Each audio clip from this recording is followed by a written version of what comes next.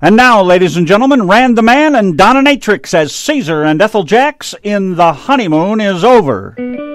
Caesar Jaxx has finally succumbed to his wife's demands for a larger apartment and has promised to raise enough money to put down on a house. To this end, he has taken on another job, and 1 o'clock in the morning sees the weary Caesar Jaxx returning home from his new position. Let's listen. Oh, my bed. Oh, Caesar, is that you? Yeah, it's me. How's the new job, dear? I hate it. You hate it? Yes, I hate it, and I'm glad I hate it. Because if I didn't hate it, I'd like it, and I hate it. There's a kettle on the stove. I didn't know what time you were coming home, Caesar. Are you going off to bed? I'm gonna make some hot tea and bathe my feet first. Can't you bathe your feet in plain water? I'm gonna bathe them in hot water. I want some hot tea to drink. You go to sleep. I don't see any reason for you to be so disagreeable, Caesar Jaxx. I haven't done anything to you. No, you haven't done anything. All day and all night you beef about getting a bigger place to live in. Isn't it bad enough I work like a slave in one job? You force me to take another one. I'm so tired I can't see. I don't see why we should have to live in this rat's nest when all of our friends have such lovely homes. You can't blame me for wanting to better myself. Well, stop wanting to better me. It's a wife's duty to see that her husband gets ahead in the world. You can't say that I've not been trying, Caesar. No, Ethel, I can't say you're not trying. You're the most trying woman I ever met in my life. That's the thanks I get. Don't walk out on me when I'm talking to you, Caesar. Hello? Oh, hello there, Mrs. Jaxx, and this is Dr. Hershey. Oh, hello, Doctor. Oh, I got a message from my secretary that whenever I came in, I was supposed to call you. Is there something wrong, Mrs. Jaxx? Well, I was worried about these eye drops you gave me for my eyes. There aren't any instructions on the label. Drops for your eyes? Yes, do I put them in before or after my meals?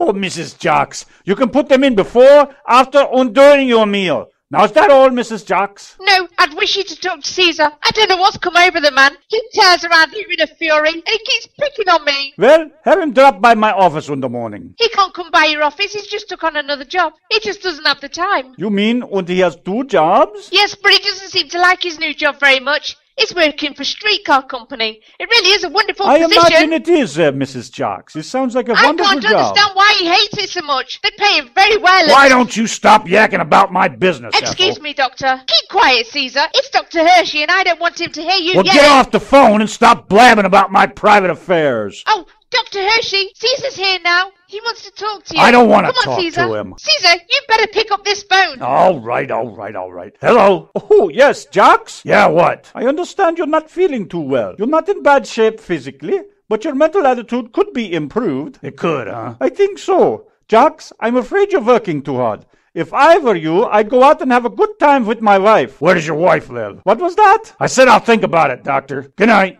What's the idea, Ethel? Why you gotta tell everybody what goes on in my life? What's wrong with telling people you have another job? Just don't do it, that's all. I'm not too proud of slaving 7 years as a dog food salesman without you telling everybody I work for the streetcar company. It's nothing to be ashamed of. Well, don't do it. Oh, stop yelling. Just take off your conductor's uniform and go to bed. I've never been so embarrassed in all my life. What's wrong with being a streetcar conductor? Nothing's wrong with it. I just don't like your friends getting out at every corner and staring at me. How come all your friends suddenly decided to ride on a streetcar, and why do they have to wait for mine? Are you crazy, Caesar? I told them to ride with you. What for? Don't you want to do good business? Why would they ride with a streetcar conductor that they don't even know? Now fold your pants neatly so you look nice tomorrow night. Where are the nickels, Caesar? Nickels? I got 15 cents in my pocket. 15 cents? I sent over 40 customers myself. You don't think I keep the money, do you? I had to turn it into the company. All of it? Yes, all of it. What are you hitting at, Ethel? Ha, I didn't say anything, did I? No, but I know what you're thinking, and you better get those ideas out of your head. What ideas? Never mind what ideas.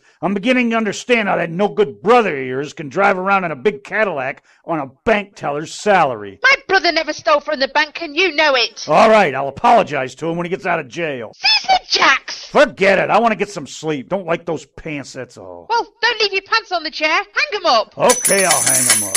What are you staring at, Ethel? Where did all those nickels come from? Oh, if you must know, I hit the jackpot on a slot machine. Are you satisfied? Yes, dear. What do you mean, yes, dear? What kind of talk is that? I said yes, dear. Well, you didn't have to say it like that. I won it in a slot machine. Don't you believe me? Of course I believe you. That's the last straw if you're going to abuse me. Caesar Jaxx! Why didn't you hush up and go to sleep? Yeah, go to sleep, she tells me. I stumble around from one job to another and work like a horse, and she thinks I'm snagging nickels. Oh, honey. My whole body aches. I'll never sleep another wink as long as I...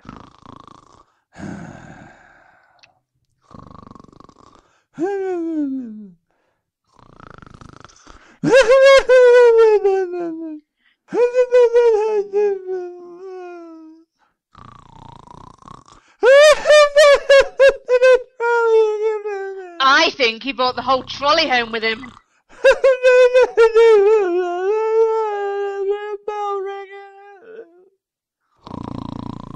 Caesar! Stop it! We'll stop at this corner. Move the rear of the car, please. Caesar! Ethel, what's the matter? Ethel, I want to sleep. But don't make so much noise. I'd like to sleep too. You didn't put out the kitchen light. I did. I think I see a light under the kitchen door. No light. Did you take care of the cat? No. Why not? Cat can take care of himself. What about the goldfish and the canary? Cat'll take care of them too. Don't be funny. Were the animals hungry? They're starving. What are they eating? Each other. Caesar Jaxx! Oh, they got plenty to eat. Why don't you let me sleep, Ethel? All you had to do was give me a simple answer. Just tell me what have you get the goldfish to eat? Eggs.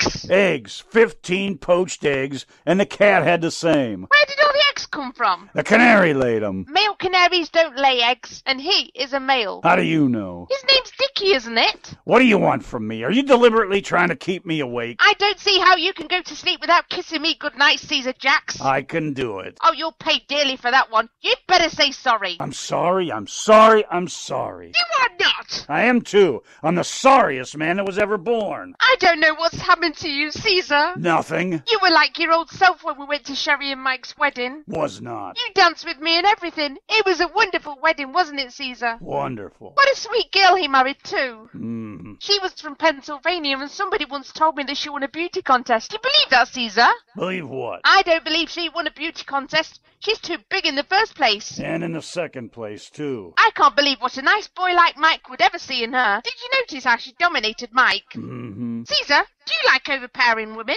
I don't know. I never overpowered any. Put out the lights, would you, Ethel? I don't see why you gave them such an expensive wedding present. Did she like it, Caesar? Who? Mike's bride, Sherry. Did she like the bathing suit you gave her? She loved it. Should have seen her beam when she got into it. Ah, Caesar Jaxx! Good night, Ethel. Good night, Caesar. Come tune in to Ran the Man on Spreaker.com next Friday for the next episode of Mr. and Mrs. Jaxx, or you can find us on YouTube.